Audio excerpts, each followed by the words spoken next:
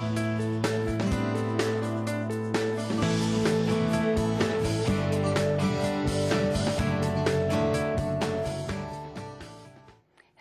to all and welcome to the Alabama Public Health Training Network.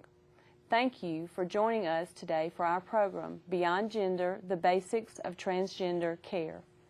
If you have a question about anything being discussed today, please call or email during our broadcast.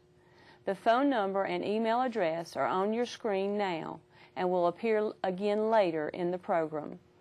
Also, the handouts, sign-in sheet, and evaluation are all available online. You will need to register for this program in order to access those materials. Continuing education credits have been approved for nurses and social workers for today's program.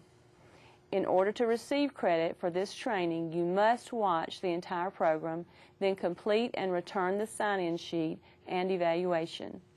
While content may continue to be relevant, CE credit will only be awarded for 1 year for nurses expiring on November 30th, 2017, and 2 years for social workers expiring November 30th, 2018. I am Beth Allen, Nurse Practitioner Director for the Bureau of Family Health Services and the Alabama Department of Public Health.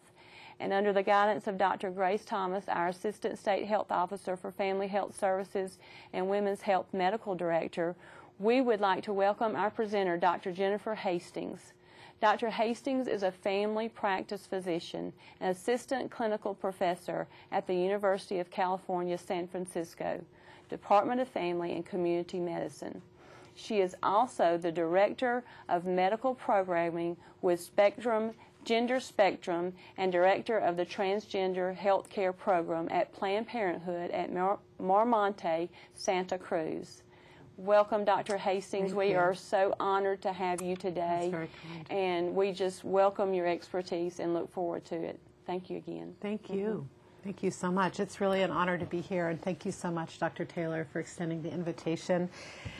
This is an area that is changing rapidly, and so while I'm so glad that the CEU is good for 1 year and 2 years, the material really is evolving rapidly, and so I encourage people after this presentation not to sort of sit back and go, okay, now I know it all about transgender healthcare. It actually really moves quickly, so I encourage people to use some of the resources and get connected to ongoing sources of continuing education around the area of transgender healthcare. I have nothing to disclose in terms of a commercial relationship, and everything that we're talking about in terms of medications are actually off-label at this point, but there are guidelines and recommendations both nationally and internationally for what we're talking about. So it's not as if we're just flying off the seat of our pants or something. So we have very ambitious objectives today. We've packed a lot into these 2 hours, and so, hang on, because it goes pretty fast. And this is also an area where people may not have had, to their knowledge, personal experience about transgender healthcare or meeting or knowing a transgender person or a gender expansive person. So we're kind of going into new territory, perhaps, and I just encourage you to open your hearts.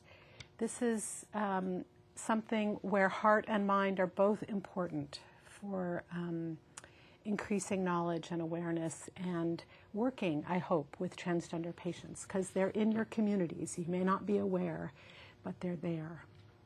So we're going to look at gender affirmative language. Language is changing, and language is very community-based. So the language I'm describing may be different in your communities.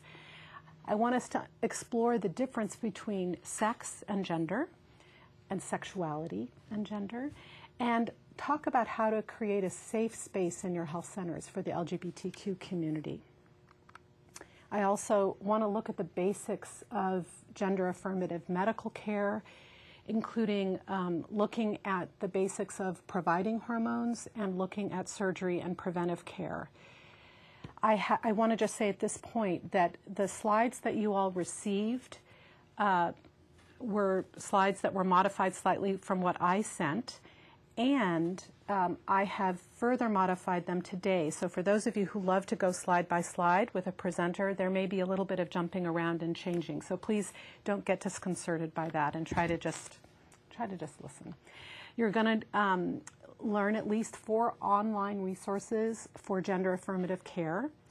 And those resources are constantly evolving. So I've picked ones that are not fixed in stone, but that will evolve as practice recommendations change.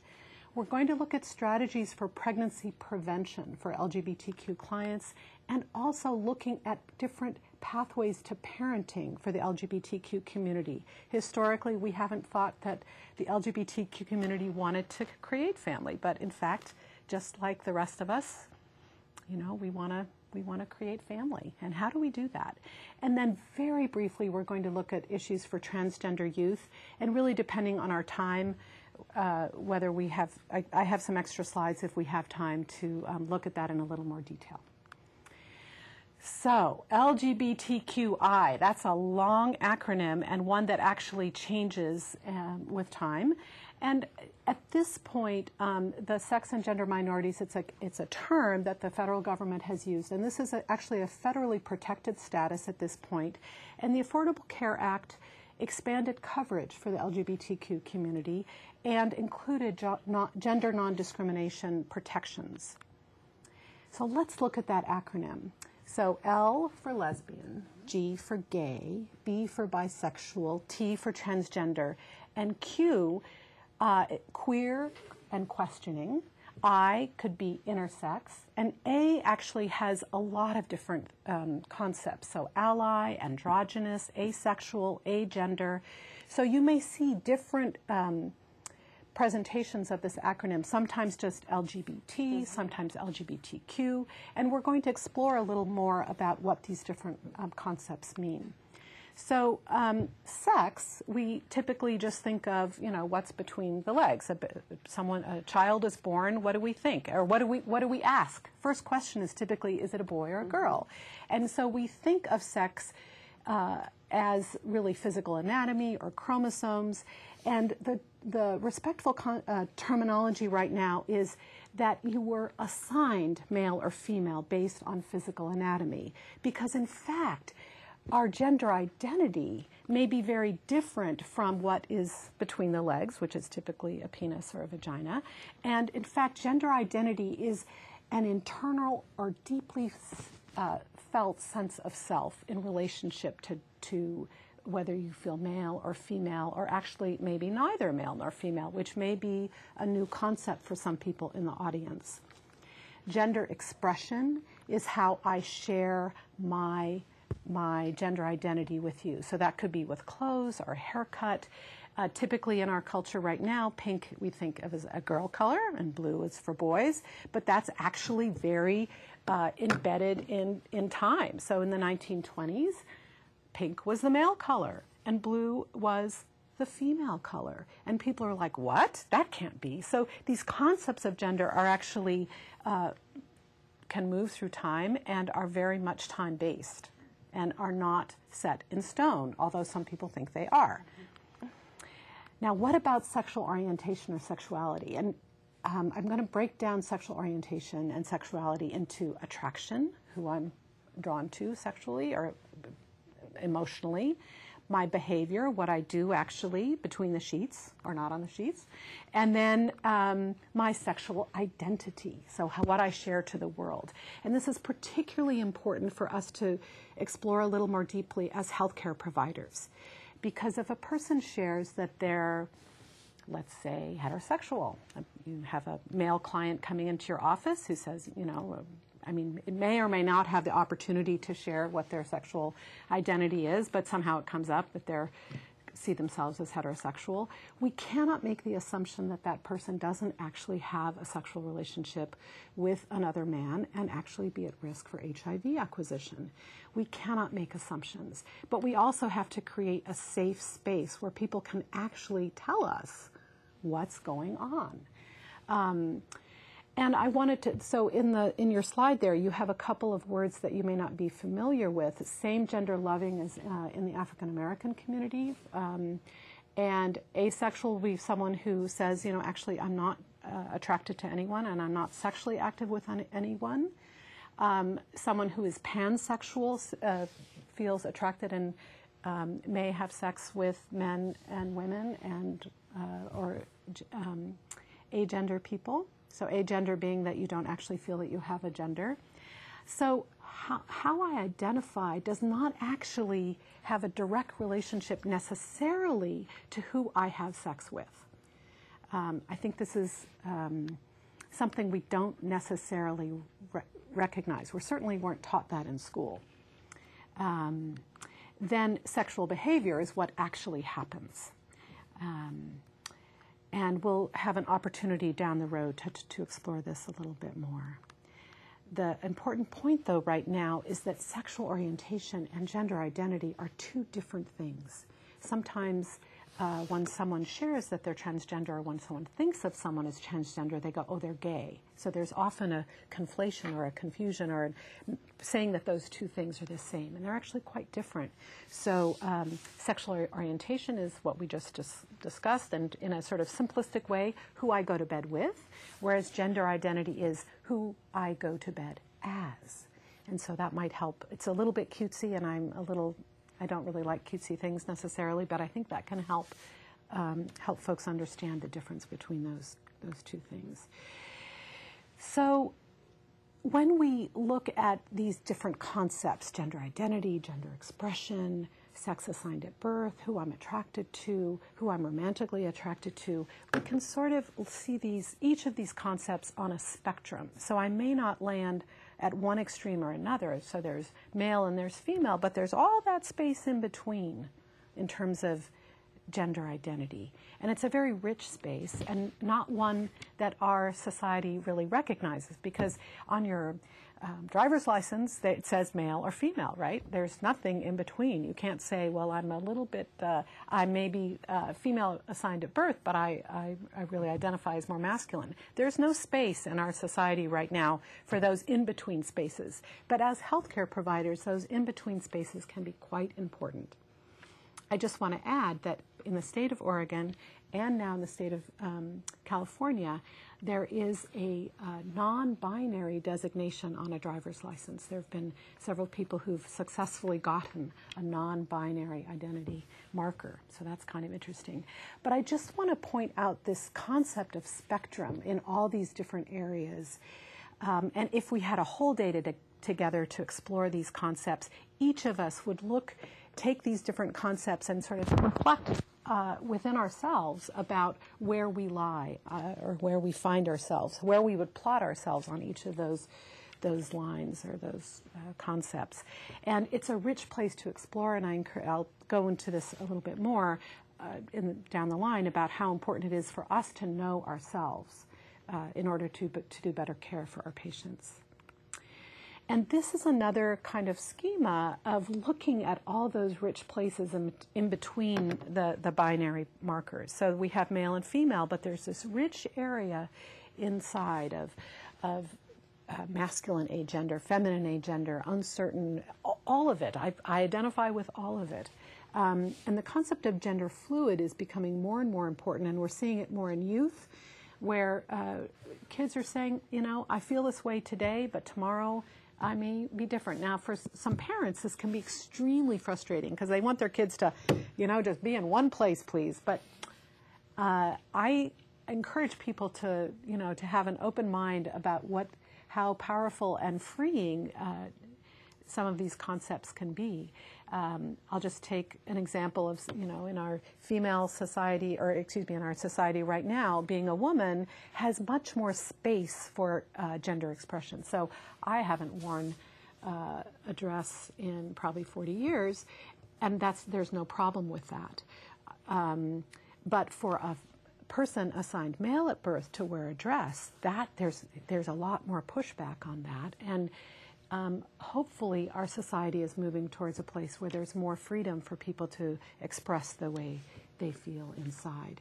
I'll also be somewhat open with you today and share that I'm finding myself much more not identifying anymore as purely female, and I find myself much more drawn to a non-binary identity myself, and I think I'm impressed with how difficult that can be to share with people.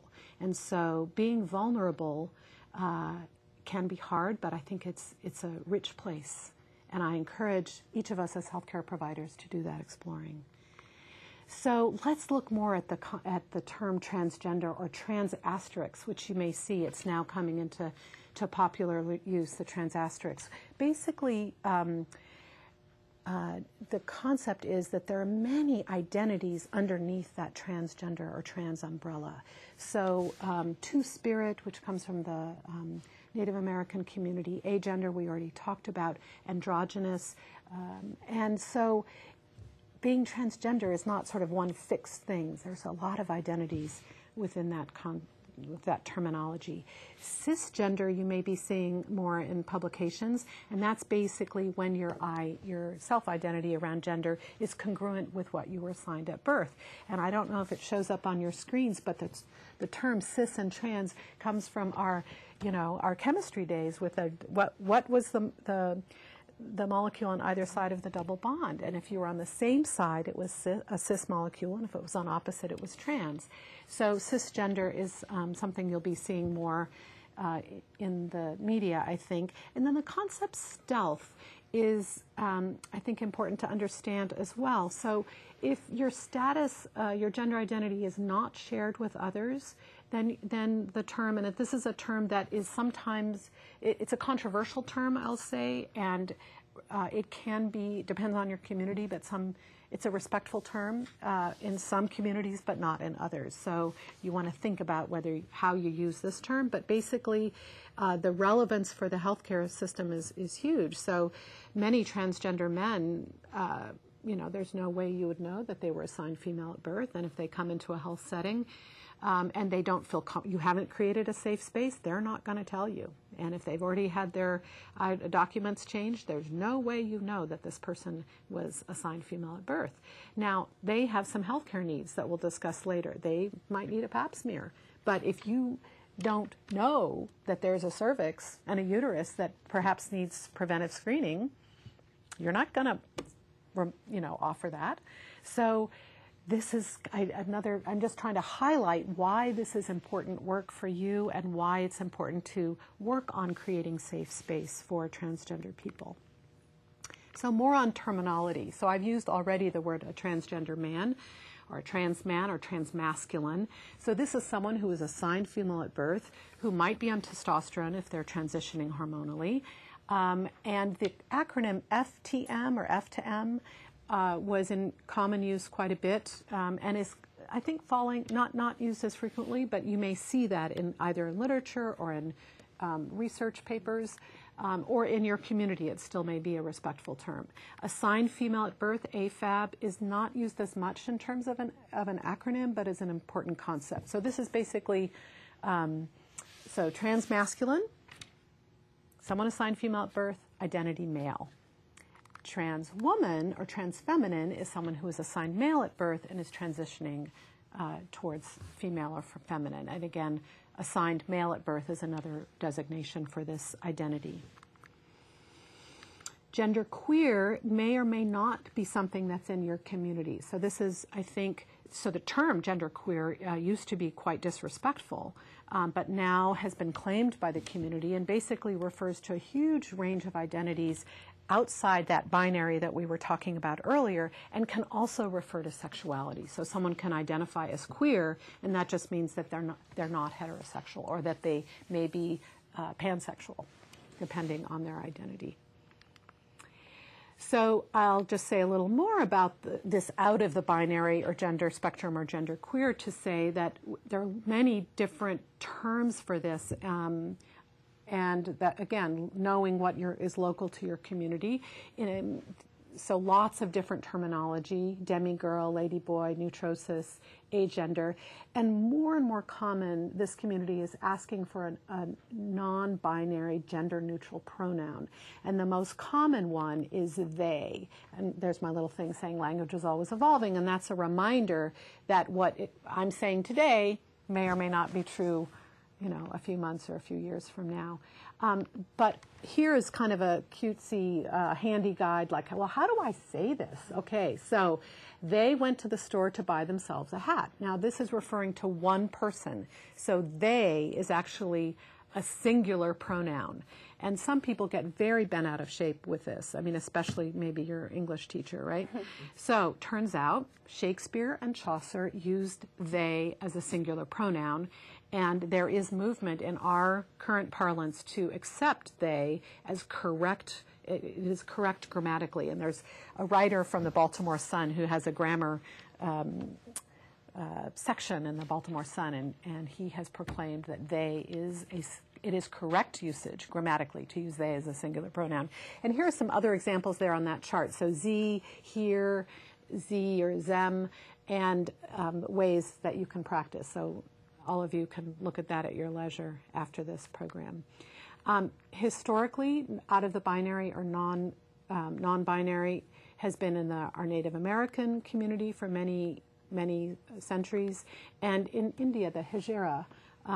This is a group of people who identify as female but were assigned male at birth. And if you look in many other cultures besides our own, non-binary is highly respected and often given. The thought is that there's kind of a greater spiritual power for someone who is non-binary.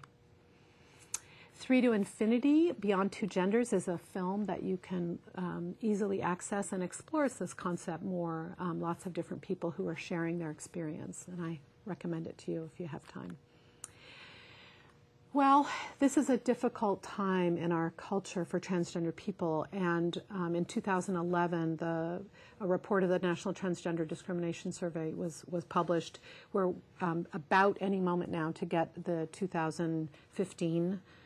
It'll be published in 2016, but the data was collected in 2015. But we finally got, sort of research showing what we knew, which is that discrimination is pervasive in all aspects of life for transgender people in education, employment, housing, healthcare, public accommodations. It's a difficult road if you're transgender.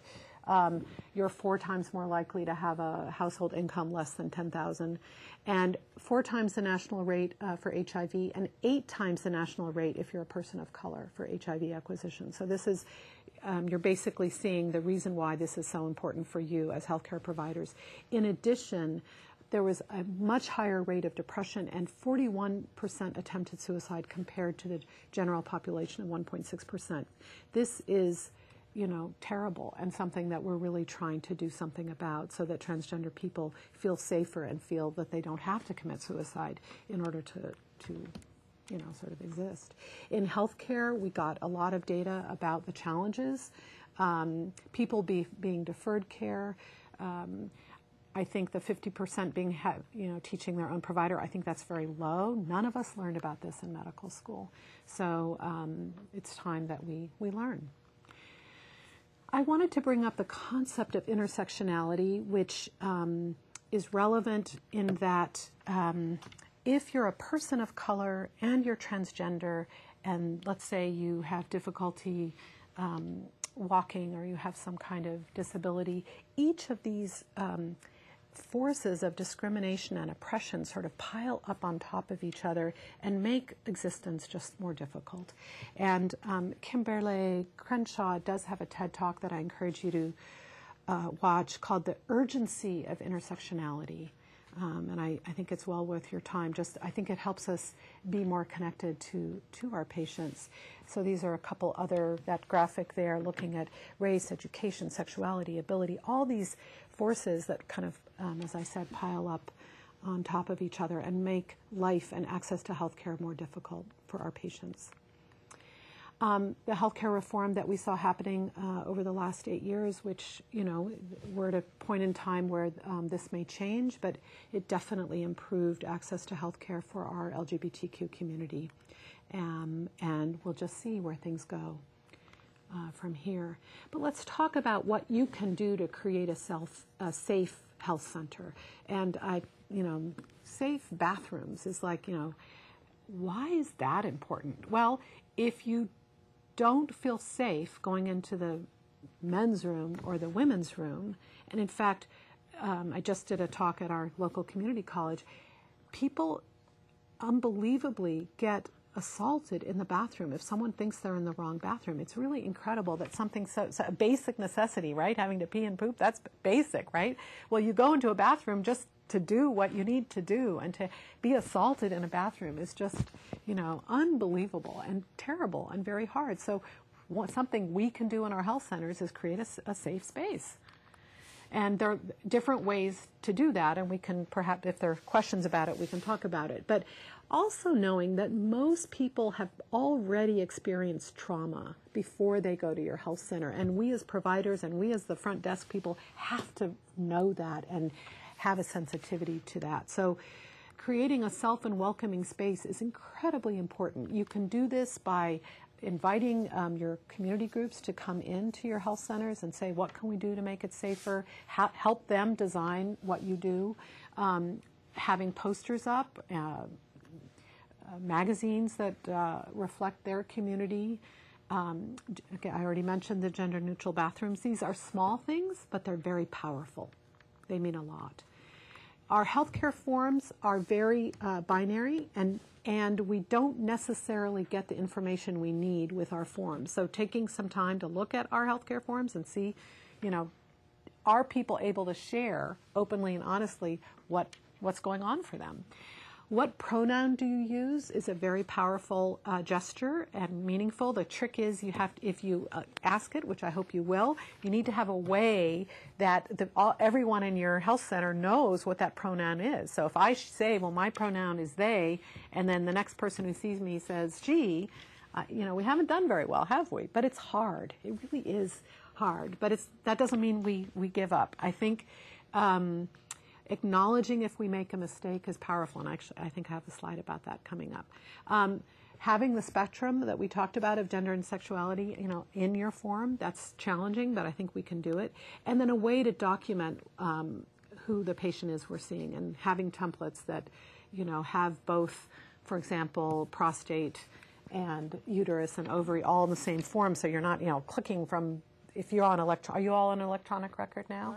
Not quite. Okay, well, it actually is easier on paper because you can write things in. Once you have something as an electronic template, you're sort of stuck with it. So in a way, this is good that you're still on paper, because then as you move towards electronic, you can be more inclusive. Training the entire staff.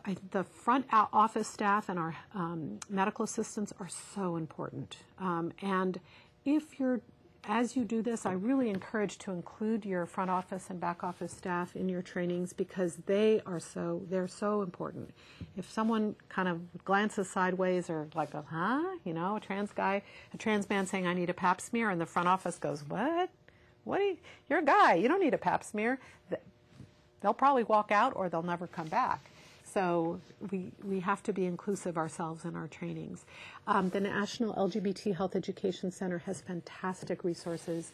I'll mention a few more as we move on. And 10 Tips for Serving Transgender Patients is a publication from the Transgender Law Center. And it's just a nice brochure that's easy, and you can learn a lot from it, I think, if you implement their recommendations. So this is just a little, comic. You had me at your ask of my preferred gender pronoun. Now, this is a good example of changing language, because preferred gender pronoun is actually no longer considered the way to ask.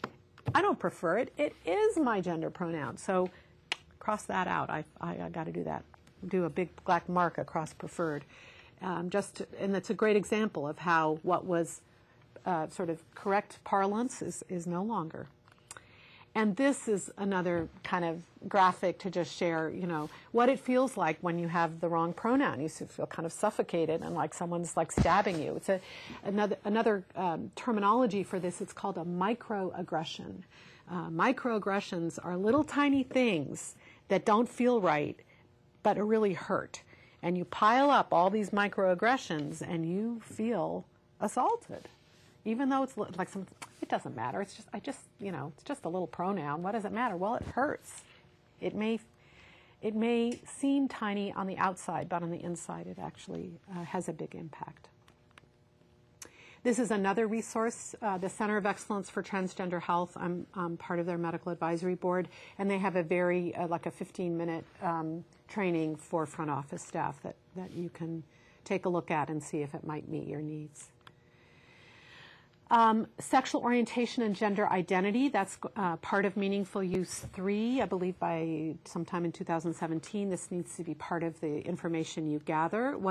And the recommendation that the CDC, the Centers for Disease Control, has adopted and recommended is asking what is your current gender identity, and you leave many options, always some place for someone to share their own identity. So, and without saying other, because if you click other, that's the concept of, oh, you're other, is another one of those microaggressions. So just leaving a blank space for someone to fill in what their identity is. And then what sex were you assigned at birth? Then you get a sense of, what anatomy might be there, and that's important as a health center. So, and if there's a discrepancy between, or difference between, let's say someone says my current identity is male and I was assigned female at birth, then you know that there has to be some increased sensitivity on the part of your staff and you as a healthcare provider. This is tricky stuff in terms of the electronic record, and I've been able to be part of a couple.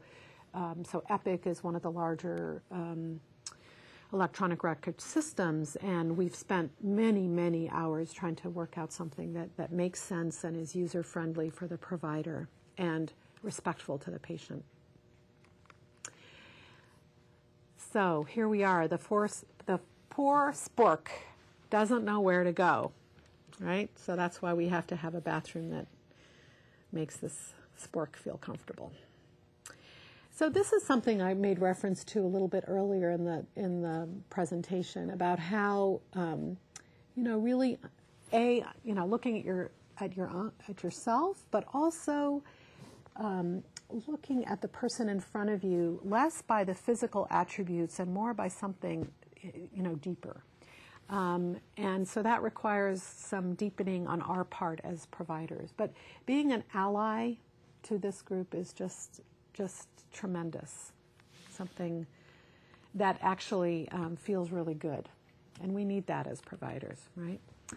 I want to also share the concept of cultural humility rather than cultural competency. We have a lot of cultural competency trainings, right?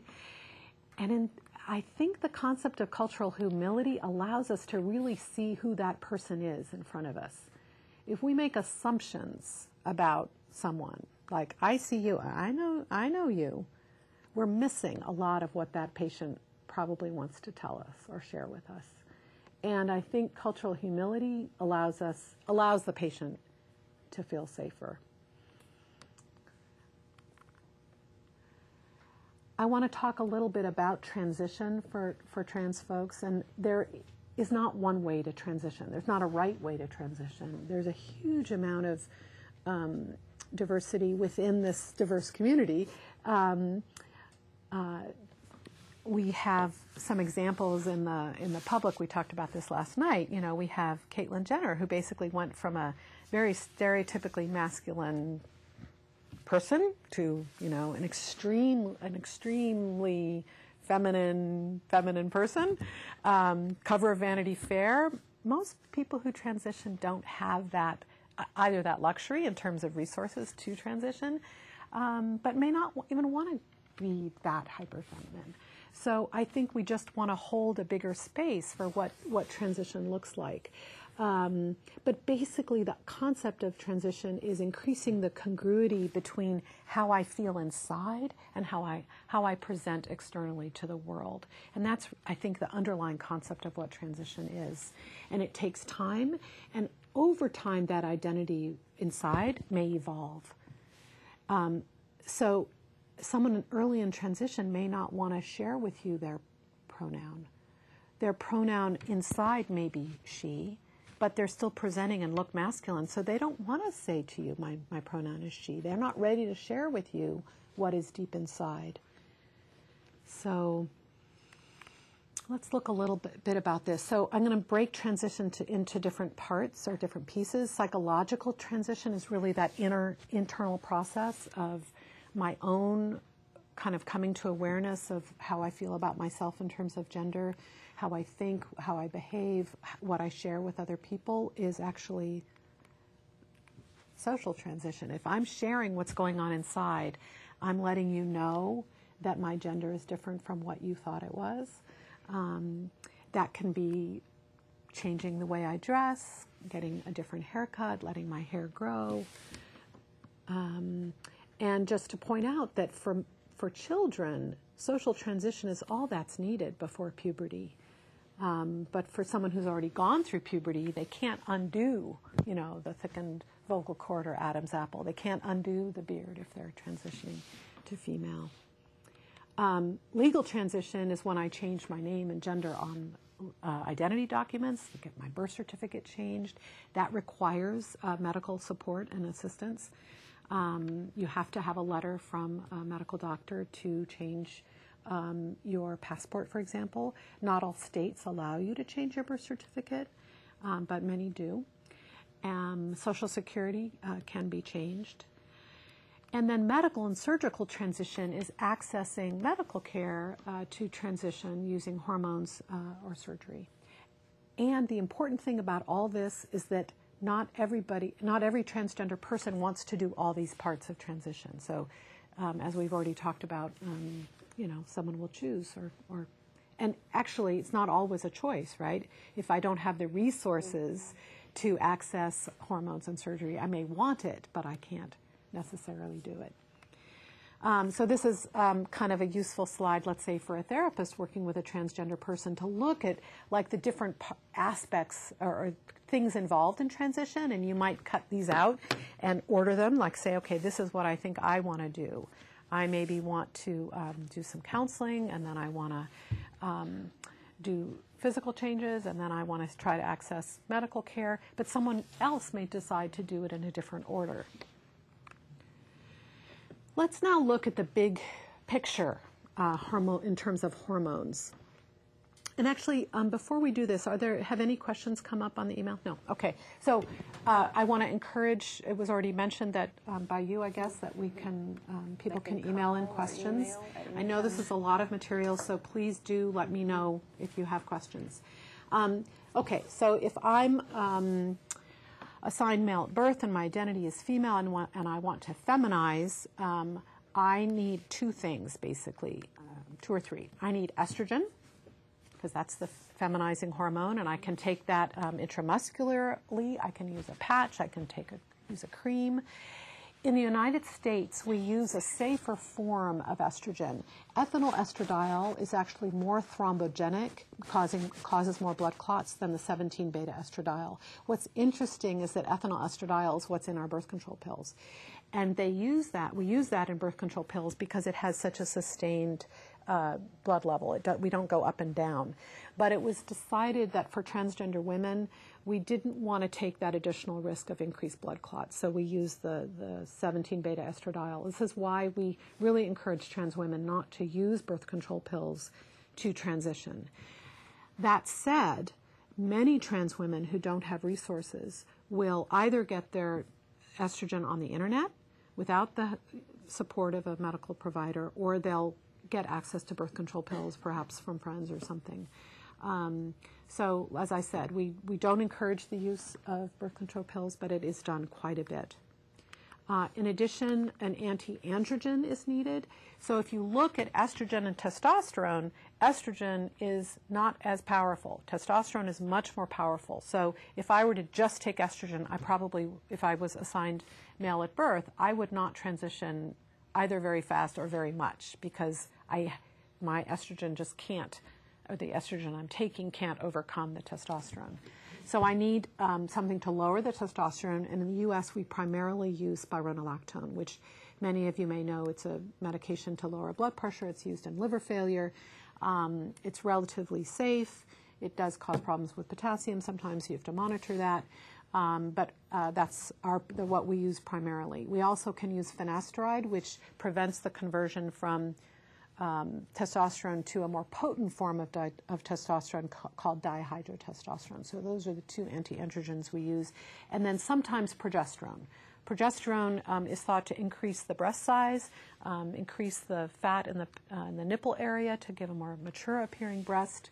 But some people feel that it increases the risk for heart disease or heart issues, and it can make you kind of cranky, moody. So we don't necessarily. Well, we can, it's there as an option. That's the way I like to present it, and sort of present the pros and cons. There's also some concerns about increased breast cancer with progesterone. So this is sort of our menu if you're a trans woman wanting to pursue medical transition with hormones. If you're a transgender man and your desire is to masculinize, then testosterone is all you need. You really don't need anything else. It's much simpler.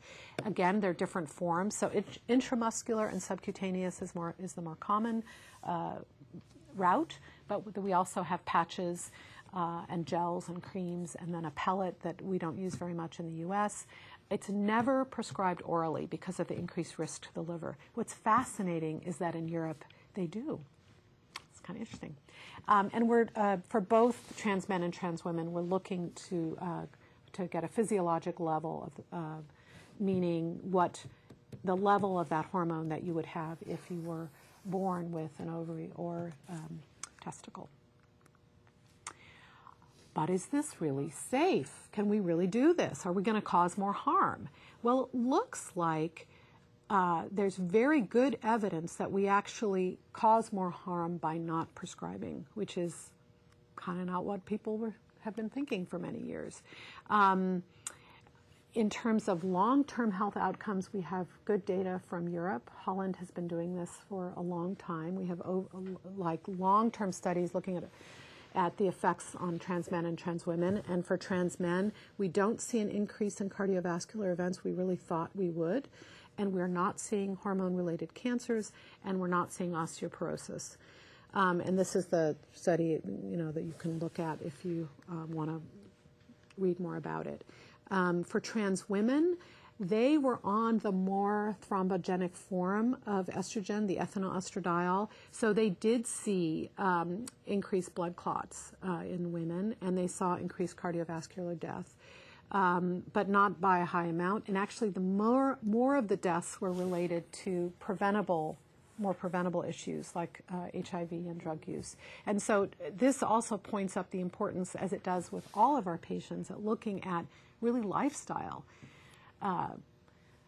Being overweight, not exercising, smoking, drug use. These are the things that really ended up causing premature early death. And we now have good data showing that hormone therapy improves health outcomes. So increased sense of well-being, decreased suicide and depression. Really impressive that when people transition hormonally, that their suicidality goes down to, well, this says 30%, but we saw 41% in a more recent study, to much closer to what the general population has. So this really is a powerful information about why it's important to support hormonal transition for people who want it. We see less victimization and homicide, decreased drug and alcohol use, decreased HIV risk behaviors, which is incredibly important, decreased homelessness, and increased access to preventive and primary care services. And I know that this is something the Public Health Department is looking at of how to increase primary health care to your population, not just for transgender people, but for all people. So how do you do this care? Well, fortunately, we have both national and international guidelines. This is evolving because we're just getting new data, and so these are places you can go, and one of our objectives was to get these online resources, so here you are. So transhealth.ucsf.edu we just put out in June of 2016, we put out new guidelines. The National LGBT Health Education Center, which I referenced earlier for other resources, has great guidelines for providing medical care.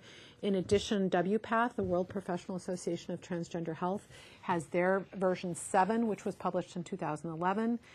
I'm really working on trying to get WPATH to be even more responsive. It's been 5 years since we had those guidelines. Things have changed. But the other resources that I pointed out to you are currently more current. Lyon Martin Health Center has a project consult line, so you can call them or email them and get support. And then Howard Brown in Chicago does great work. They have a beautiful protocol online that you can look at. It's just very, very user-friendly for providers. So let's look at this, hormonal therapy for trans women. I'm going to go a little bit more into depth about what transition might look like. And what's so important, it's like, just as we were saying, diversity, there's diversity in what people, in the order of what they do things. Not everybody has the same goals for their transition.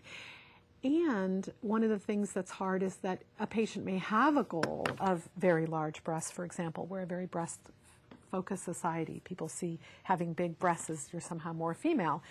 You may not achieve that with hormones. So kind of bringing in reality to folks that they may have a desire to have very large breasts, but that may not be something that's accomplished. That can be tricky.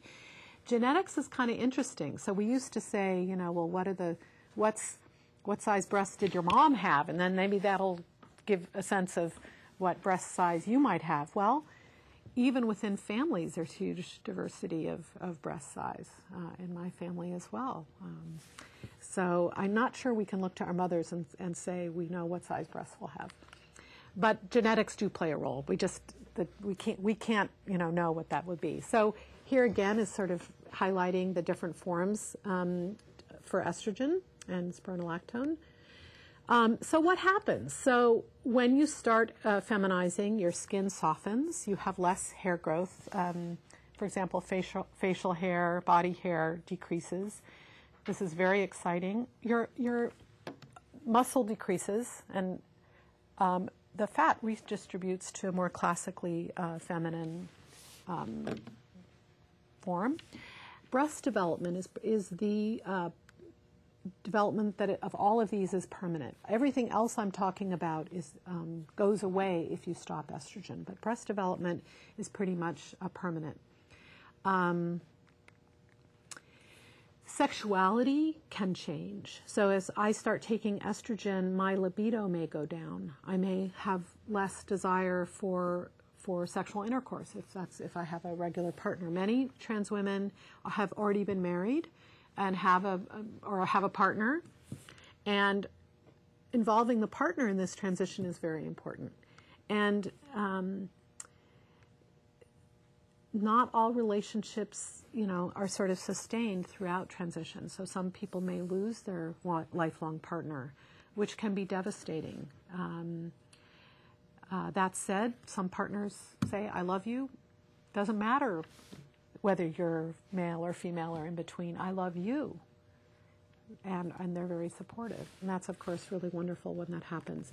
But in terms of sexuality, you can expect less ejaculate, less spontaneous erections. And that said, it's not universal that everyone has decrease in libido, but it's pretty consistent. Testicular atrophy can occur. I guess I have another slide about this, I think, in terms of permanent or not. Now, the emotional changes that come with estrogen are fascinating.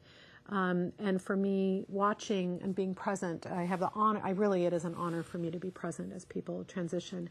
People note that they have more access to their feelings and cry more easily. And this is, as when I first started doing this work, it was like, oh my gosh. My own personal experiences with people with testicles who, couldn't feel their feelings, like, oh, is this hormonal? It's a little bit frightening, actually. The other thing is the multitasking. So with estrogen, actually, you start to be able to multitask. That said, there's good data that actually none of us can multitask very well. We think we are multitasking, but we're actually doing everything less well. But anyway, I think that the sort of emotional changes that occur with transition are fascinating. And important to talk to people about that this may happen. Okay, so I took away the slides that you probably have in your handouts looking at what's permanent and what's reversible with feminization. And I'm guessing that you're moving around on your papers because I moved some of the slides to make this flow better. Okay, but what about the risks? So we talked about blood clots. They're very rare if people are taking a non-oral form of estrogen. Liver and gallbladder issues are very rare. In fact, the new guidelines from the UCSF took away monitoring liver function tests as part of your protocol. Getting high prolactin is also very rare, really only occurs if you have very, very, very high supraphysiologic levels of estrogen. Weight gain can occur, increase in blood pressure can occur, and we already talked about spironolactone can cause high potassium, but very rarely. So, feminizing hormones cannot lower your voice. So if you've already gone through puberty and you're a transgender woman and you have a nice deep low voice, taking estrogen and spironolactone is not going to raise your voice to a feminine level. It really can't change the shape of the bones, but the fat distribution does occur. And so many trans women will feel, and I think they're right, that they have a more feminine appearing face, and that's really from where the fat is distributed on the face. Cannot take away the Adam's apple that develops with puberty. And estrogen can't take away the hair follicles. So if you developed a beard, you take estrogen, yes, your hair grows less quickly, and you don't have to shave as often, but if you have to do electrolysis or laser hair removal of the face if you don't want to have to shave all the time. So this really points up the importance for our youth of not going through the puberty related to their gonads because of these permanent changes that occur with puberty that really mark someone as the gender associated with their gonads. So I think a lot of older trans people have some anger and some frustration that they didn't have access to puberty blockers. In addition, many older trans people share they remember as children their transgender identity and trying to share that with their parents, and just getting completely, shut off. You can't talk. No, you've got a penis. You're not a girl. Boom, turn it off. So there's a lot of processing of emotions about that. And still, as adults, it's often very difficult for families to accept that their children are transgender. And I have some slides about that later. So now we're going to transition to talking about transgender men in a little more detail. And we already talked about how the more common is intramuscular and subcutaneous, and those are the testosterone cypionate there, the bottles of testosterone that are typically injected. What you see there on the other slide is the binder. So as a trans man, if you have already gone through puberty and you have your breasts, many trans men will bind the breast tissue to compress it so that it's not visible. We talked through what happens with transgender women. For trans men, development of facial hair and body hair, acne, the voice deepening, the clitoris getting larger, not having a period is often the most important thing, and then the emotional changes. So just as we just talked about emotional changes for transgender women, trans men note emotional changes of being more interested in sex all the time. Now that's an incredible, when I first saw this blew me away. It's like, this is no fair. This is no fair for the folks not on testosterone who maybe want to feel more sexuality. And increased muscle mass, people getting stronger. You need to watch out if you're transitioning. The muscle gets bigger before the ligament, or the tendon rather. And so you have to be careful with not lifting too much weight as an initial transition. And fat redistributes to a more traditional male distribution. And I think I didn't emphasize what I had on the slide earlier. For transgender women, it really takes time. For trans women more than trans men, this takes time. You don't take your first pill or put on your first patch and you feminize. For trans men, it is typically a faster path and a more, because you're not overcoming something, you're really adding permanent changes. for transgender men, it's really easier to be in the world because you really, if I were to take testosterone in a year and a half, you'd see me, and like I said before, you'd never know that I was assigned female at birth. And this is one of the big injustices for the trans community, is that for trans women it's just more difficult. So in terms of our consent, what's irreversible for a trans young man or a trans man is the thickening of the vocal cords. I get a deeper voice, I get facial and body hair, I get the Adam's apple, and I'm now at risk for male pattern balding, which is a lot of trans men do not want.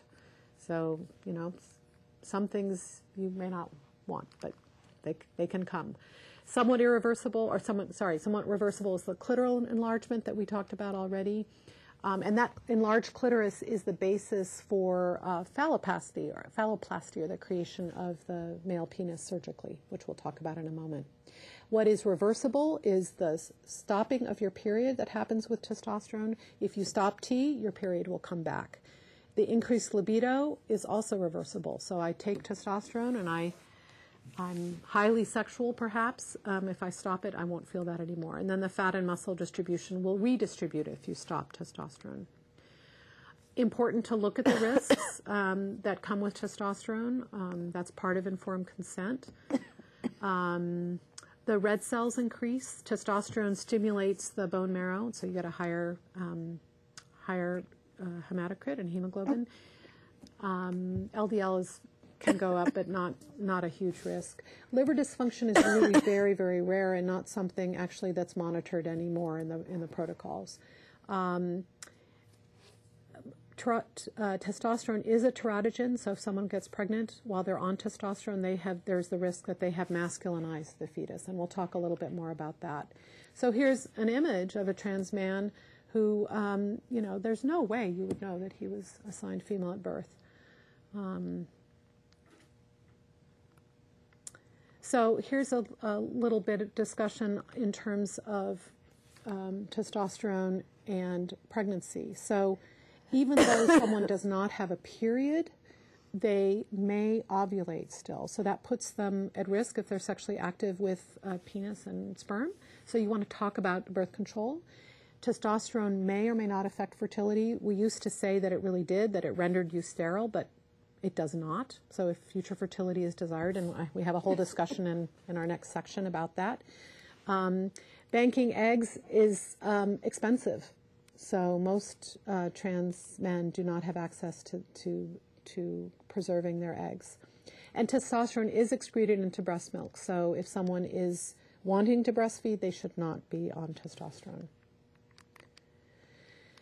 The binding that we talked about can cause skin irritation, so you want to check in with your patient if they're binding and make sure that they take time off from the binder. Some men are so dysphoric with their chests that they will sleep with them and they never take them off. So that's just a check-in to make sure they're having some binder-free time so that their skin can breathe. And pap smears, as we've already discussed, are important. If you still have a cervix and a uterus, then you need to check in on it. So I've spent a lot of time earlier talking about non-binary transition, and I won't go into detail now about that, but this is a great resource, Nutra.me. Micah has produced a beautiful set of talks that are recorded and resources on this website. In terms of well-person care, probably the most important thing is you as a provider really willing to learn and to care about this person. And really, that's true for everything we do, isn't it? Because medicine doesn't stay the same. And so we need to always be willing and open to learning.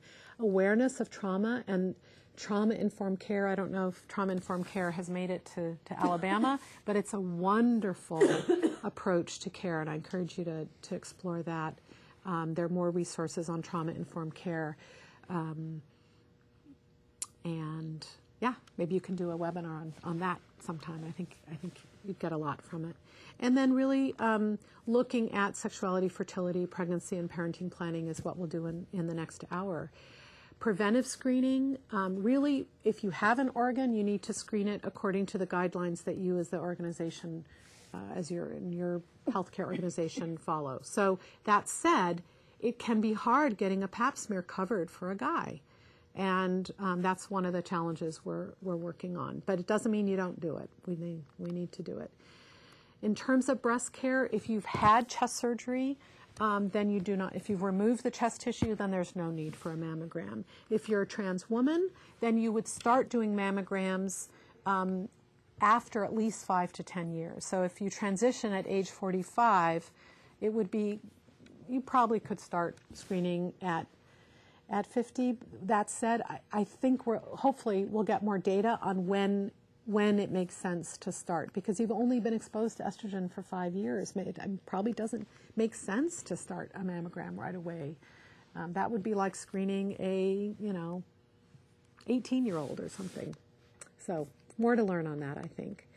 In terms of pap smear, the intervals same the same. There's no need to do increasing pap smears or increased interval, or rather decreased intervals for your pap smears. I don't know, are you doing anal paps? No, okay. So if you are doing anal paps, you would do follow the same guidelines. There's no data to support increased cancer risk with testosterone, so you don't need to do increased screening.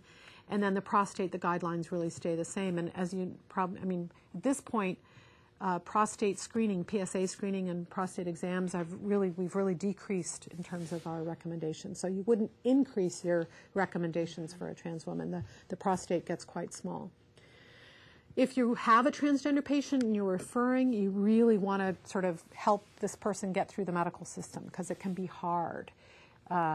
So you want to make sure they're treated with respect along the way, and really talk with the patient if they encounter discrimination, and that they should let you know so that you can figure out how to support them.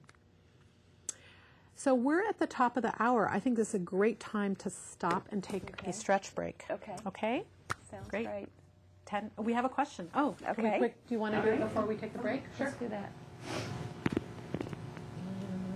Okay.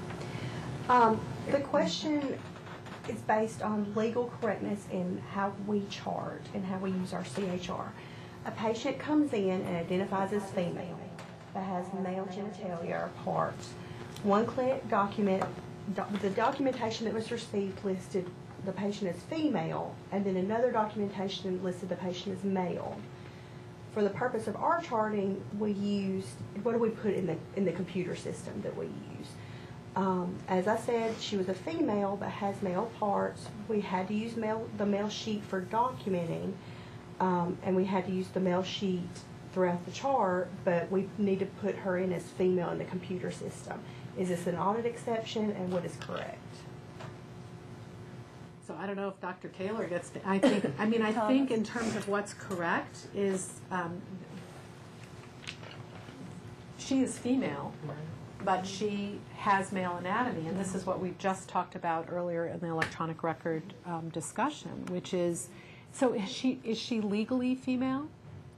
It doesn't say. It doesn't say. Okay. So some clinics will use the gender in their insurance. Now, if she was not insured, then you're not bound by the insurance.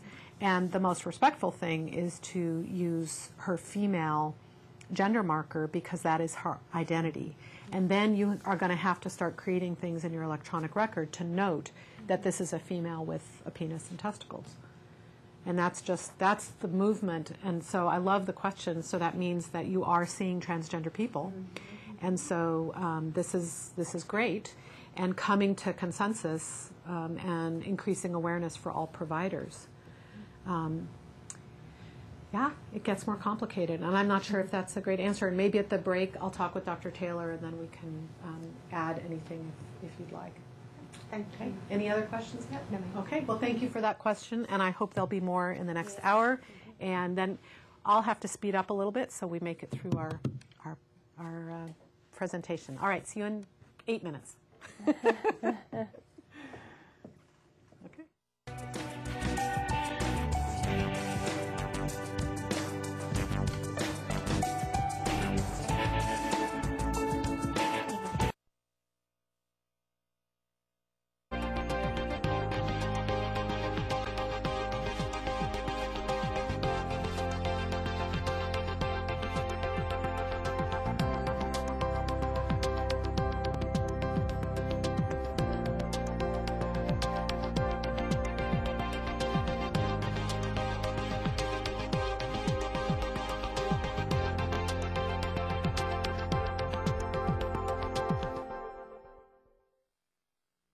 So welcome back. And Dr. Hastings, during the break we had one question, and it was just the transitional time for women when they are transitioning and on hormones. How long might that take? Right.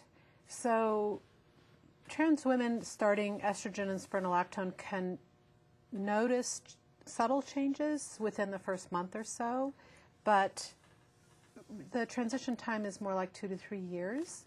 And for both trans men and trans women, ongoing changes are noted past that time frame. So breasts can continue to develop even after 2 to 3 years. Mm-hmm.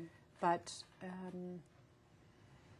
and we trans men experience that as well, that they'll get increasing facial hair even 5 to 10 years, like a fuller beard, 5 to 10 years after starting transition. So it's a long haul. Mm-hmm. Yeah. Mm-hmm. Thank you. Sure. Thanks. So we're now going to discuss some of the more common surgeries that transgender people have increasing access to. So with the gender non-discrimination clauses in the Affordable Care Act, these surgeries were covered actually in insurance companies, and more insurance companies private insurance companies are including transition-related care in their policies.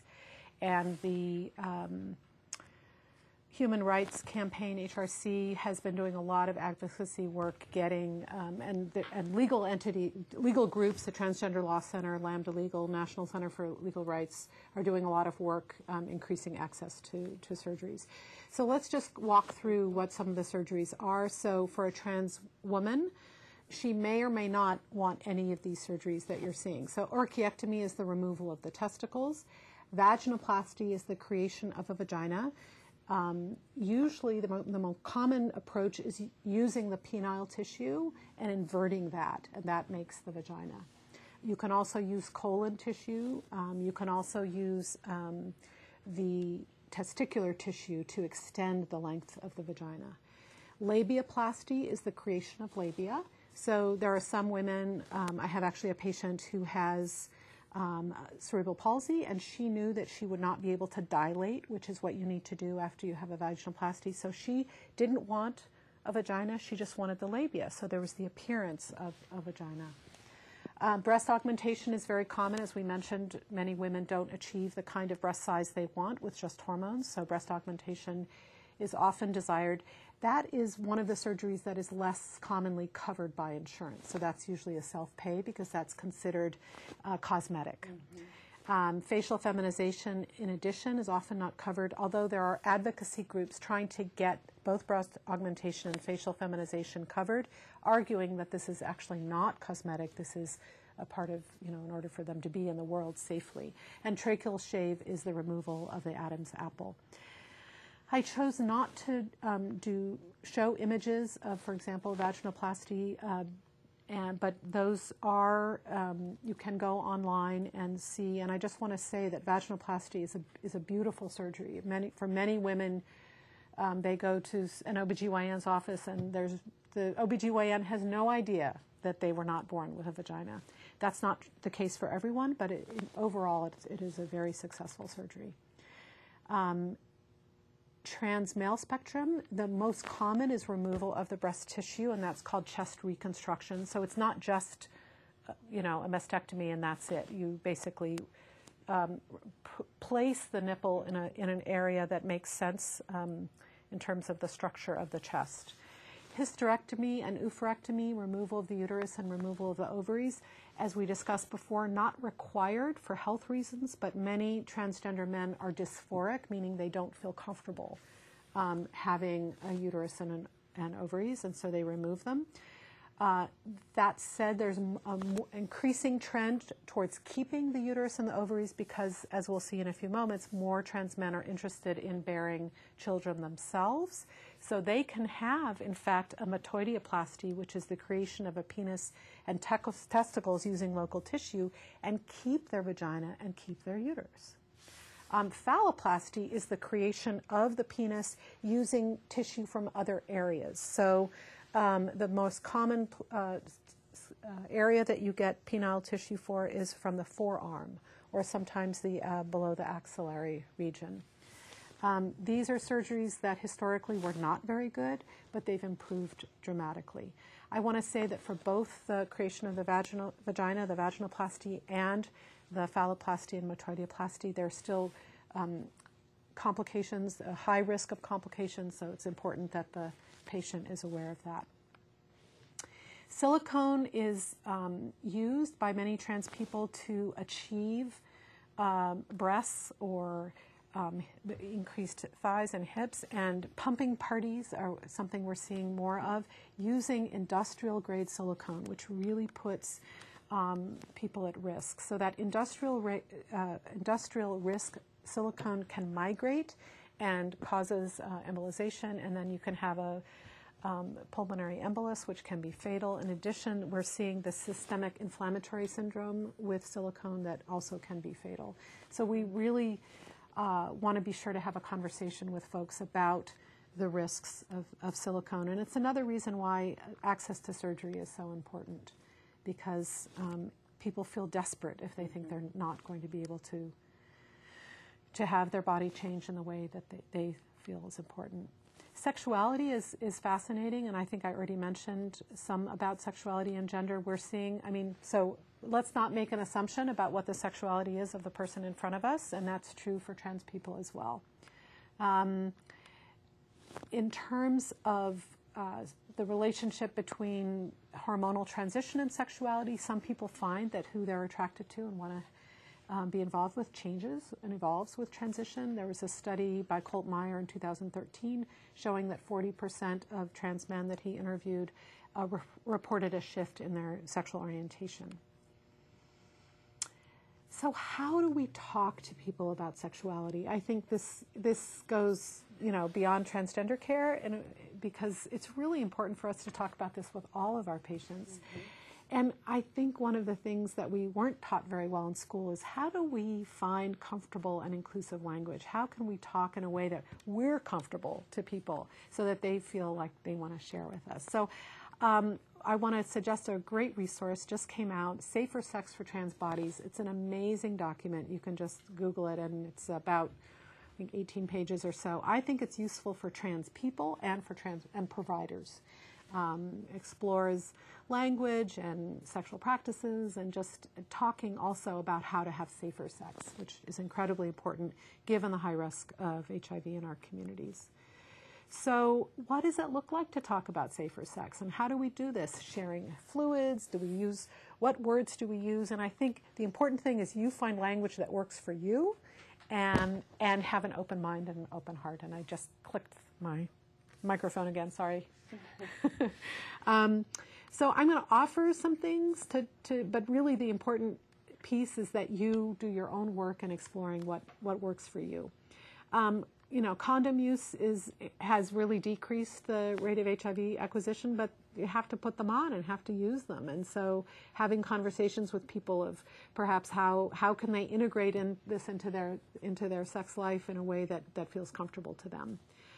Dental dams are something that I don't know if you offer them here, but can be useful. So you can use just saran wrap or plastic wrap to cover the labial area. And there's some nice public health brochures that you might explore so that you can have those in your offices, kind of breaking the ice in a way. If you have those, in the room where you are, then it might inspire people to ask more questions, or you could hand it to someone and say, what ways do you enjoy having sex that increase your safety in terms of STD risk and HIV risk? So one of the things that we found in the San Francisco area was groups were incredibly powerful. Facebook groups, having a private Facebook group for trans youth, teenagers who, may not want to meet in person, but they'll meet in a Facebook arena. That can be really powerful and something that the public health department could initiate. I also want to talk about, I don't know if you're doing PrEP and PEP in your health department, but so post-exposure prophylaxis and pre-exposure prophylaxis have been incredibly well received by the trans community. But a lot of folks don't know that it exists. So part of perhaps what you could do is specific to the LGBTQ community. Trans youth have the highest rate of HIV acquisition, and so reaching out to our youth, I think, is really important. So here's some thoughts on language. So what are the gender identities of your sexual partners? That may not flow off your tongue, so use other language, you know. But being direct in a way that allows people to actually be forthcoming. Maybe knowing about your sexuality can help me take better care of you. Does that work for you better? So, do you have sex with someone with ovaries or testes? Because that person, if you say, do you have sex with men or women, that doesn't actually tell you what's going on in terms of the risk for pregnancy, either causing pregnancy or getting pregnant, nor does it tell you really kind of what's happening. What parts of the body do you use? So in our clinic, we had a fascinating time because we have urine gonorrhea, chlamydia, and if you have a transgender woman, she pees in the cup, she has her penis still, she pees in the cup. That's not where she has sex. She has sex in her rear end. You can't, doing a urine gonorrhea chlamydia will not give you the information you need. So again, having conversations about what parts of the body might we need to test, if what parts you're using. Going to family creation, historically, trans and lesbian and gay individuals were not thought to want to have family. And so I love this quote. This is a new article that was published a few months ago. It was assumed that trans women would not want to be a father, and would forego the ability to father, so meaning, using their sperm, and that trans men would forego the ability to mother or have a child, and that true transsexuals wouldn't want to. But in fact, we're seeing increasing interest in the trans and LGBT community to have family. And so I have a number of articles here that I'm going to kind of move more quickly, basically saying that people actually already have family, perhaps before they transition, or that they want to be parents. This is an article from 2012, survey of trans men and trans women, and again, over 50% wanted to be parents and considered either freezing their eggs or sperm or wished that they had been offered. That said, for trans women, many say that it would be too dysphoric for them to donate sperm. So, and it's extremely difficult, we know, to save and freeze eggs in terms of resources and finances. This is a really interesting, more contemporary work from Anu Manchikanti Gomez, who's in the Berkeley area. She interviewed trans men and found that most of them had no idea that they could get pregnant or that they were at risk for pregnancy. They just assumed that testosterone meant that they couldn't get pregnant. And so really clearly we need to do a better job at informing people of their risk of pregnancy and that they're able to get pregnant. This is a flyer from the Public Health Department in Chicago. There's a young trans man who is pregnant. And being on testosterone, as we mentioned already, is a teratogen. So hopefully he's stopped his tea. So this is a question that came from California. The California Association of Family Practice suggested this. Are you or any of your sensual or sexual partners planning to get pregnant in the next 12 months? Does that roll off your tongue okay? And then you can figure out, so if your patient feels safe to share and answer, then that might help the two of you decide, is it, do we need to think about birth control or how do we support you getting pregnant? So if the answer is no, then you really want to specifically address the LGBTQ identity. There's good research showing that trans or LGBTQ youth use contraception less frequently and are at higher risk of unintended pregnancy than their non-LGBTQ youth counterparts. So kind of fascinating. So lesbian teenagers are actually at higher risk than their non-lesbian counterparts because they haven't had any sort of they've basically turned off when there's anything about pregnancy prevention and using condoms or thinking about it, because they're like, oh, that's not me, I'm a lesbian, I don't have to think about it.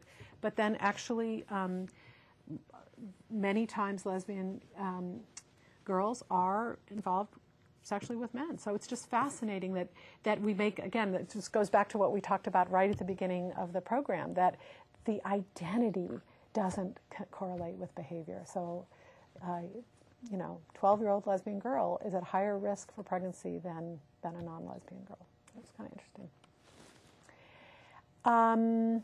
And this we've already talked about. Basically, if you're a transgender youth, testosterone is not contraception and you need to be talk about it. If you're a transgender female, sperm can still be present with estrogen, so you can cause a pregnancy.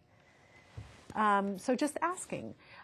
If you're a trans man, probably the most appropriate contraception for you to use is a non-estrogen based contraception. So IUD is great. The Mirena is great because I should not use a name, right? And I'm not paid by Mirena, but a progesterone based IUD is great. An implant is progesterone based, so again won't interfere with transition, or a Depo-Provera. And those are essentially when you talk about this with trans man, these go over well. There's a new kind of speak out that's coming from the University of California, and they approached me about being gender inclusive, so not having sort of all female appearing people in their brochures, but having including the trans population in their reach out to increase contraception where appropriate. So if someone does want to get pregnant, then you have to figure out, well, are they sexually active with ovaries or testes, and how is this all going to work? And so I'm going to try to walk us through how to support the LGBTQ community and different individuals in achieving pregnancy. And so we have prevention of pregnancy and then achieving a pregnancy, and they're both important. Basically, we need a sperm and an egg and a uterus, and it's amazing what is possible now with assisted reproductive technologies. Things have really moved quickly, and that said, most of the people I see don't have access to assisted reproductive technology. It is typically not covered by insurance and is very expensive, and so really this is the purview of those with money. But I think it's interesting to talk about and just be aware. So, we have donor sperm, we have donor eggs. You can freeze eggs and sperm. And so the freezing of eggs is relatively new, but in Europe is quite advanced, and they feel very confident about the durability of the frozen gametes. In vitro fertilization is being used much more, and that can you can also do intravaginal or intracervical insemination. And there's also surrogacy, so having someone else take the eggs and have the pregnancy.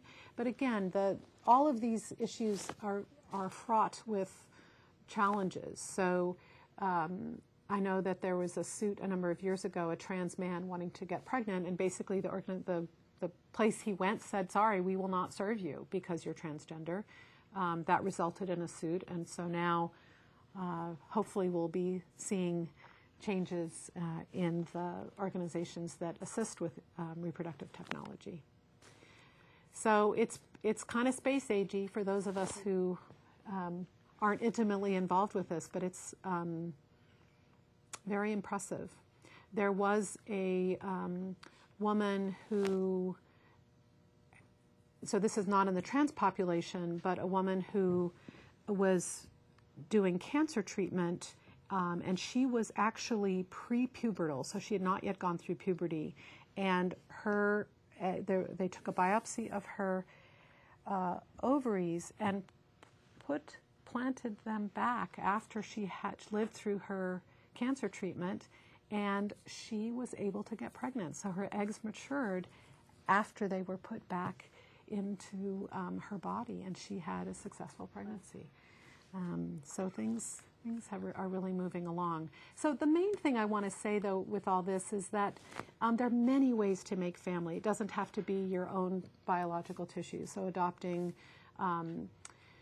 foster kids, blended families, many, many ways. And I want to make sure that we don't sort of think that the only way to create a family is with our own biological gametes. So let's walk through this. So if you're a lesbian woman, meaning so you have a uterus and ovaries, and you want to have a child with your partner who has uterus and ovaries, there are lots of combinations there of what to do. And probably some of you have friends or family who are already, or patients who are already engaged in this. So you find sperm from a friend or a relative or donate, or you purchase one. Some lesbian couples, one has contributed the eggs and the other has contributed the uterus, so that's an option. And then, as I already mentioned, all the other sort of non-biological ways of creating family. If you are so if you're a gay couple and one partner has sperm, then you need to find some eggs and a uterus. But it is possible, and there's more and more out there about ways to create family in a non-sort of traditional heterosexual way. So for trans people, the similar options exist where, you know, if you have the resources to bank your eggs and sperm, but that's hard. And actually stopping your hormones, so stopping your testosterone and stopping your estrogen is another option. We don't have a lot of data about it, but we're seeing successes, so people who have stopped their hormones. So let's see. So as I said, stopping testosterone is an option. You can preserve your oocytes before you start. You can preserve one ovary at the time that you have a hysterectomy, or you can keep your ovaries when you have your surgery. Ah, there it is. You can read it better there. Okay, for a trans woman, you're going to possibly stop estrogen or do the sperm cryopreservation. I'm going to try to move us along here, so I want to get time for questions. In general, there's not a lot of information about creating family, and that's one of the reasons I wanted to bring it to you all. It's expensive, it's invasive, we don't really know if it will work, people putting a lot of money into this and not really, and having a big unknown. That said, I think that's true for whether you're trans or not. Not everyone is able to cause pregnancy or get pregnant. This is a paper I wanted to bring to your attention. It's looking at 41 transgender men who got pregnant when they were already identified as transgender. And I think this was the first time it really came to the attention of the medical community that transgender men actually wanted to get pregnant and were getting pregnant. So we haven't really talked about blockers yet in depth. Basically, puberty blockers are medications that have been used for years in children with puberty that comes too early. It's called precocious puberty. And so basically we have 40 plus years of experience with using this medication, and it came to my attention around 2008. It's incredibly useful because basically you stop the progression of the puberty associated with the gametes, and then you can start a cross hormone and then move into the world essentially without the secondary sex characteristics that are associated with your gametes. So in terms of fertility options for those youth who have not gone through their own puberty, at this point in time, there's not a lot of fertility options. But the example that I gave you a few moments ago about the woman who took the section of, or like a biopsy of her ovary and put it back in, that is definitely an option for transgender youth. And, you know, children and adults may have very different priorities. So the parents may be all bent out of shape, like, oh my gosh, if you use puberty blockers and then go on cross hormones, I won't have grandchildren. I mean, that's very real for parents. But for the youth, they're more focused on their own transition. They're not really thinking about kids. It's not developmental at the age of 12 to be thinking about having kids. So it's an interesting situation. I'm going to move us through here. So youth is a very rich area and really could use its own 2 hours or plus of discussion. But there's been an explosion, both in the media and in medical care around the world, in terms of supporting youth to be authentic, to be themselves, and increasing awareness for parents about that this is really okay. It's okay to support your kid, which is not intuitive for some parents. I like this comic. I think it says it all. Is it a boy or a girl? I don't know. They can't talk yet. So really, that points up what we talked about earlier in the session of really gender identity is something deep within. And you don't know my gender identity unless I tell you. So what we do know about gender affirmative care is that supporting youth is actually important. And so a lot of parents will say, well, how do I know? You know, they're only 3 or they're only 5 or only 6. Well, they are being authentically who they are. They don't make it up just for kicks. This is, if by supporting their gender identity, their distress goes down, I think you can feel fairly confident that you're on the right path. So following your child and listening to your child, I think for those of us who have parented, that's a pretty core concept, and it may go against what you feel around you and your community, so you may not get support from your church, from your schools, and that's one of the things that kind of needs to be happening, I think. But so for parents, this is a very difficult road. I want to point out these 2 books, The Transgender Child and then The Transgender Teen that just came out a month or so ago. What we do know is that with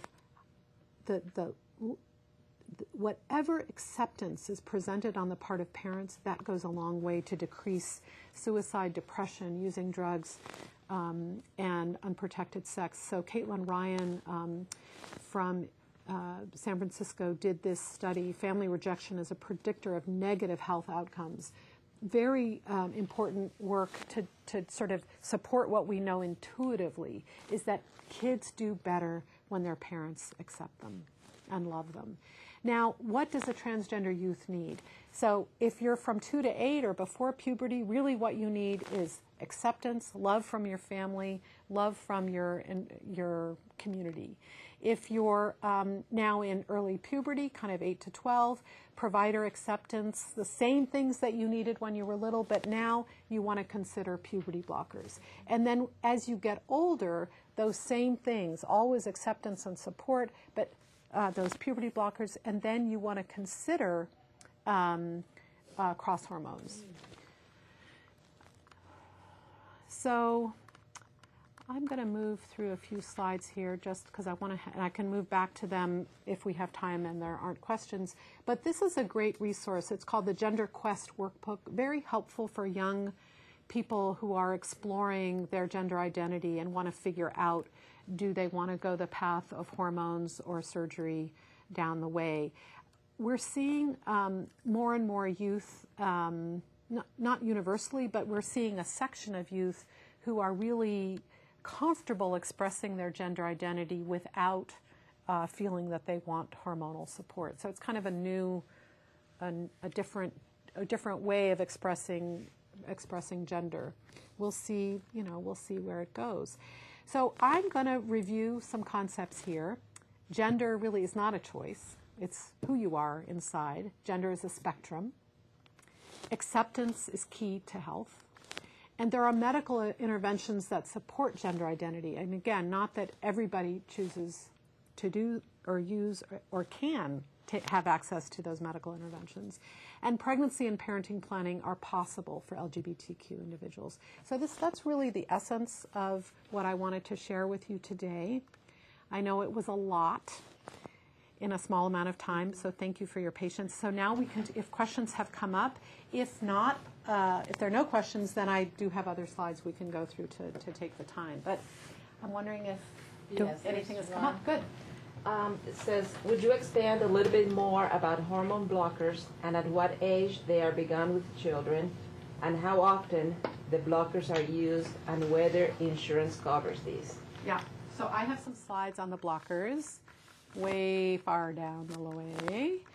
So puberty blockers, as I said earlier, are gonadotropin-releasing hormones. And so basically, I'm going to show you how puberty works. And this was a great, I did learn this in med school. I did not remember it until I started doing this.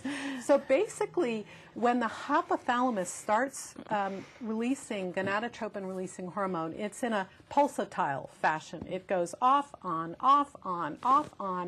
and that is a signal to the pituitary to release luteinizing hormone and follicle-stimulating hormone. And oh my gosh, then the testicles and the ovaries start making cross hormones. Now, the question was at what age? Is that correct?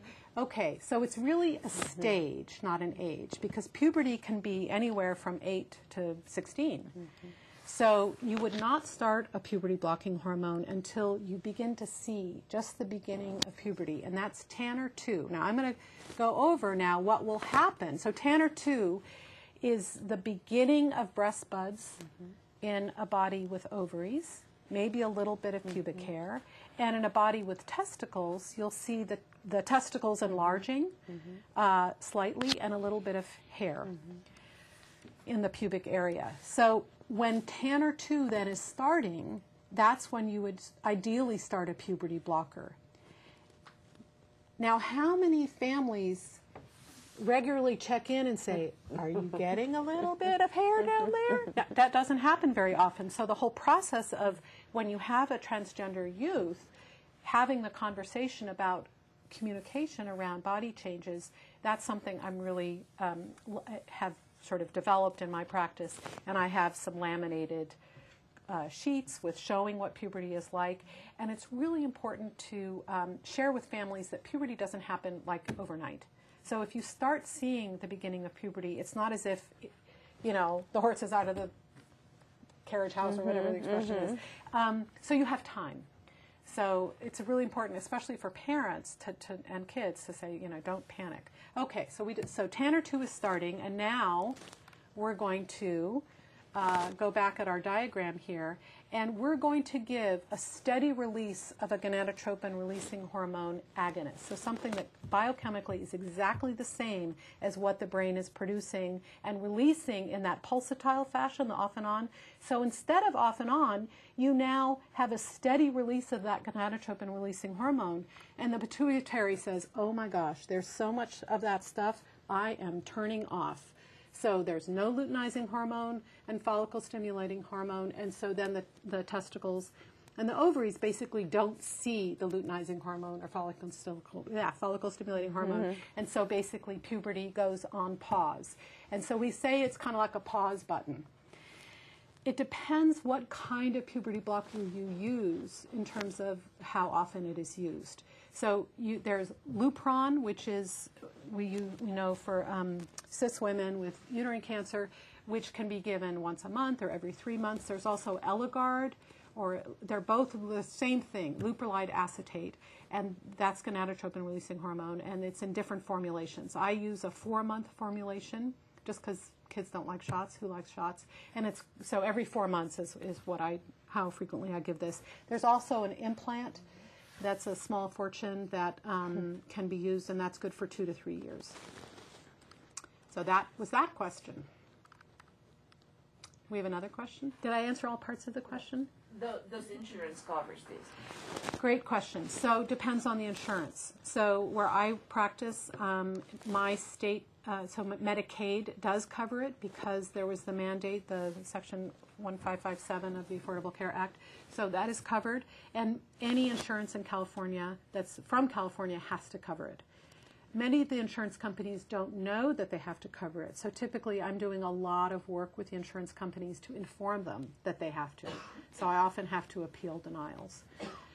Some insurance companies do not cover it, and then I work with the families to use the least expensive form. And when you use the puberty blocker, let's say it's time to start a cross hormone. So we used to think, based on the Dutch work, that you had to wait till the age of 16. Why 16?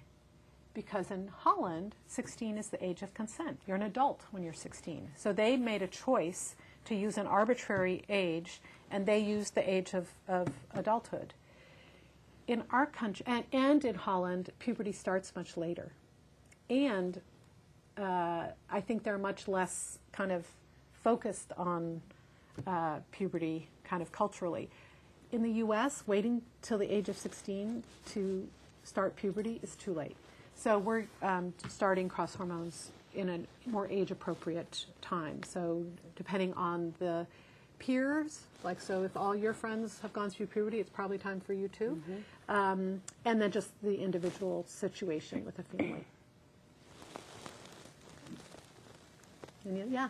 So if you use Leuprolide, Lupron, how long are you using Great Lupron question. for? Yep. And what sort of, it's got some unpleasant side effects, Well, right? actually, if you have not gone through puberty, there really aren't any unpleasant side effects. The unpleasant side effects we know of for mature women having cancer, uterine cancer, is the hot flashes. Right. But if you haven't gone through puberty, you're not going to get that hot flash.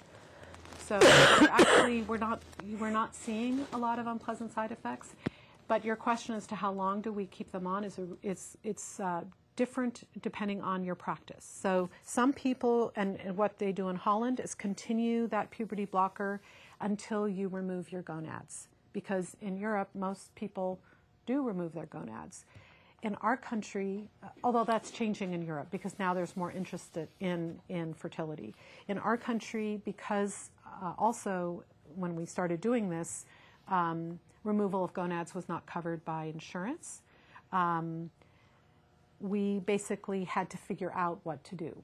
So typically, we'll sort of taper off the blocker and then just use testosterone if you're a trans man, or use spironolactone and estrogen if you're a trans woman. But it really varies depending on the situation, how long you stay on the blocker. Good question.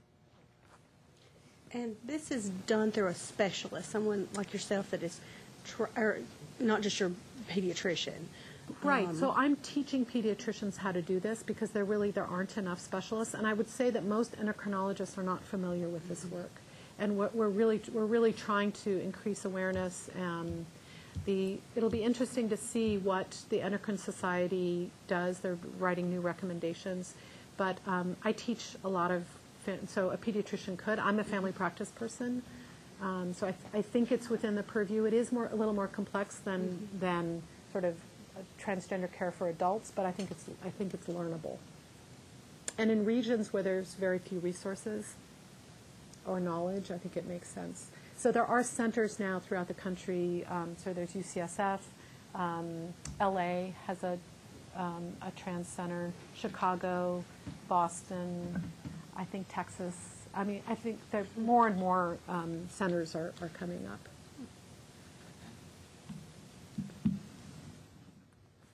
Okay, so tell me if there are more questions, but I'm going to back up because I had sort of slides to tie it all together. Okay. And then if we have time, I can go through some of the resources. And how many more minutes do we have? Five? Mm-hmm. Okay. Okay, so I don't know if folks are catching up for all of you with slides on your computers. These are some terminology concepts that I just wanted to review, but please do send your questions if you have them. So basically, transgender or trans is an umbrella term, so people whose gender or gender identity or gender expression is different from their sex assigned at birth.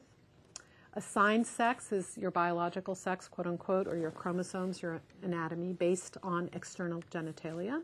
Gender identity is that deeply felt sense of being male or female or something in between, and really independent of assigned sex, and it can be fluid.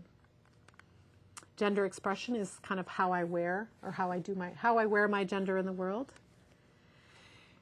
And this can be a little complex. So we're looking at your gender biology, your internal sense of gender, and your outward expression. And so what's on your birth certificate really may or may not reflect what your gender is, even though it says, your gender box.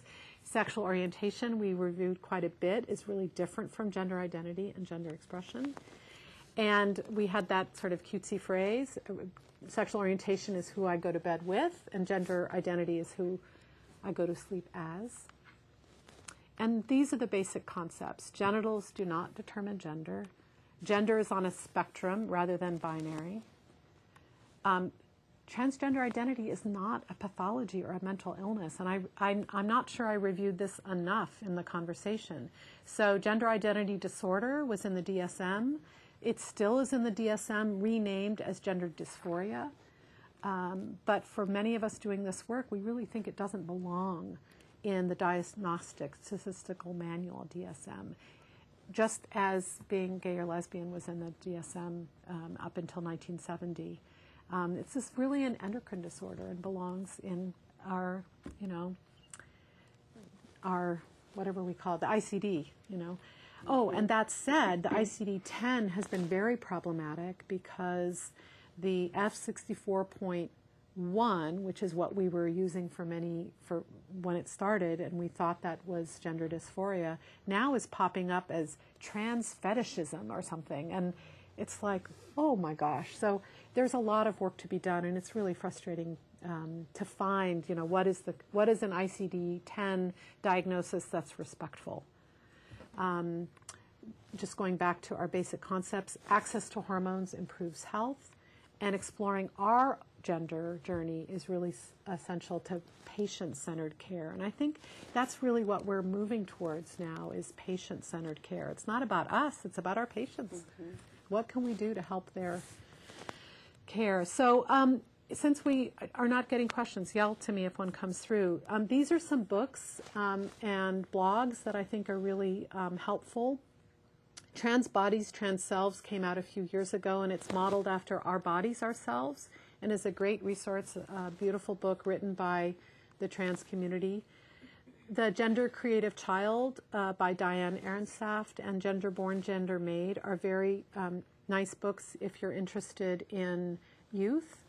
Transgender 101 is a great resource for kind of language and terminology to share with parents in particular. She's Not There, A Life in Two Genders is a book written by Jennifer Boylan, who often writes for the New York Times. It's her biography or autobiography about her life, and really well written. And I highly recommend that book to just sort of get deeper in the experience of being a trans woman in the world. And then I already mentioned the non-binary transition, Nutroi.me. And then Second Son by dear friend Ryan Salins shares his journey as a transgender man. The Transgender Child and the Transgender Teen, I think, are really useful if you're working or interested in working with kids, or if you have friends or family. I think I'm finding that more and more people have someone who's trans in their personal life. So there's more, movies and TVs and documentary. I think some of you have probably seen Transparent. I Am Jazz is a TV program done by Jazz, who's a trans youth, a trans girl. I think she's about 16 now. No Dumb Questions is a sweet video. From 3 to Infinity I shared with you already. Straight Laced, How Gender's Got Us All Tied Up is really useful in terms of language. Dr. Hastings? Is it time to stop? No, we have a phone call Oh. from Tuscaloosa. So, Excellent. Good. caller, you are on. Can we have your question?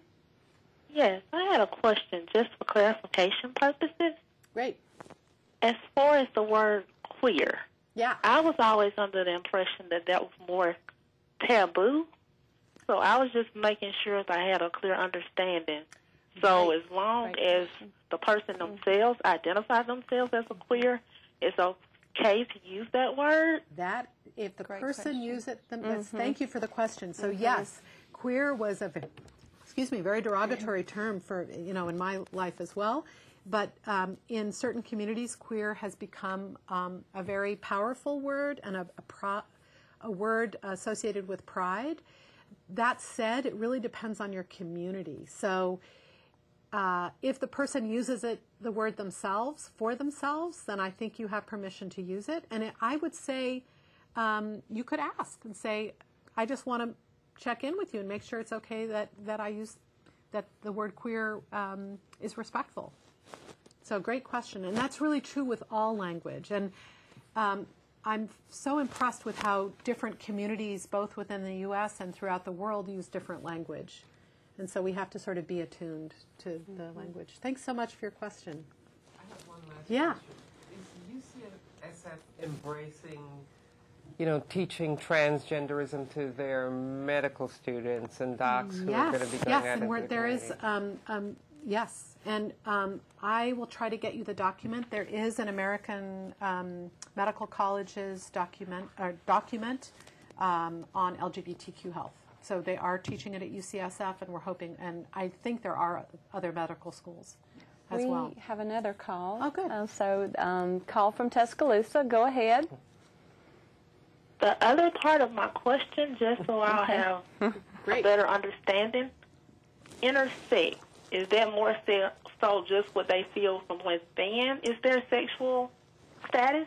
Oh, intersex? Yes. Oh, great question. So intersex is actually a designation it's a medical term for someone who may have ambiguous genitalia or basically you can't determine what that person's gender is at birth. There are about,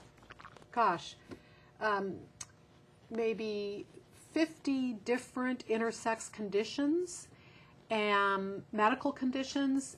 So it actually doesn't refer to sexuality. It's more what is the chromosomal sexual gender of this person, but not referring to sexuality. And so and actually, I'm sorry I didn't put this slide in. I do have it. An intersex person may or may not identify as transgender.